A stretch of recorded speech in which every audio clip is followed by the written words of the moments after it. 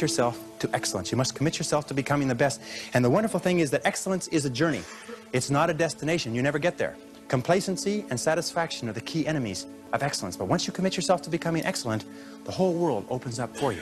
And by the way, you can tell how excellent you are at any time. Any time of your life, you can tell how excellent you are. Very simple measure. How many job offers have you had this month? Interesting question. How many job offers? How many people called you up and said, I want to hire you away from where you are and I'll pay you more and give you a better deal? Because excellent people get job offers every month. Some of them get job offers every single week. If you're not getting job offers, the market is telling you this is what they think of your level of competence. If you do not love your work enough to want to be the best at it, get out of it the way you would get out of a burning house. Do not stay at a job that you do not love, because it is the high road to failure, dissatisfaction, frustration, and unhappiness in life.